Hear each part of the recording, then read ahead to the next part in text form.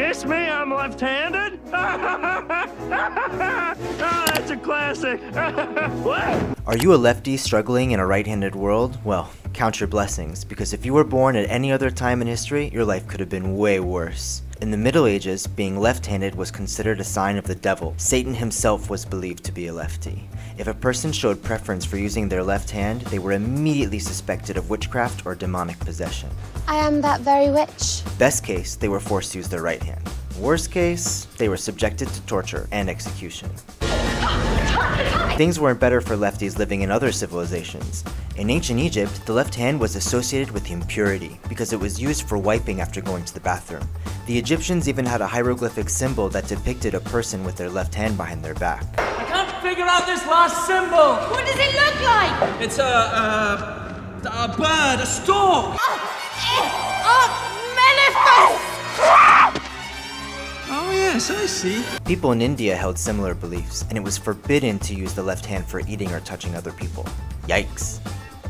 Why?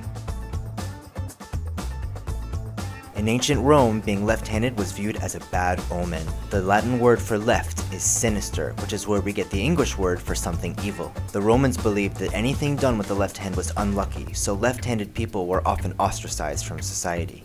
You will find yourself in gladiator school very quickly with rotten behavior like that. It's even believed that the handshake was invented as a way for people to show that they weren't carrying a weapon in their right hand. That's why left-handed people were seen as so distrustful. They could still use their sword with their left.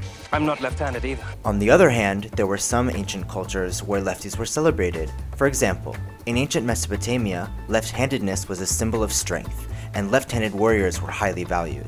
In some Native American tribes, it was seen as a sign of spiritual power, and left-handed people were believed to possess special abilities. Fast forward to the 20th century and things still weren't great for left-handed folks. It was viewed as a sign of mental illness, and doctors and psychologists in the United States and Europe attempted to treat it like an actual disorder. Children were trained to use their right hand using a variety of uncomfortable methods, including electroshock therapy or by tying their left hand behind their back. If you have left-handed grandparents, it's very likely that they have some first-hand experiences to share. Thankfully, the stigma around left-handedness has lessened over time, and it's now seen as a natural trait rather than something that needs to be corrected. Once they were allowed to thrive, lefties started taking matters into their own hands. Did you know that 5 out of the last 8 US presidents have been left-handed? Lefties may still face challenges in today's world, from awkwardly using scissors to struggling with playing guitar, but they can finally take pride in their uniqueness and embrace their right to be different.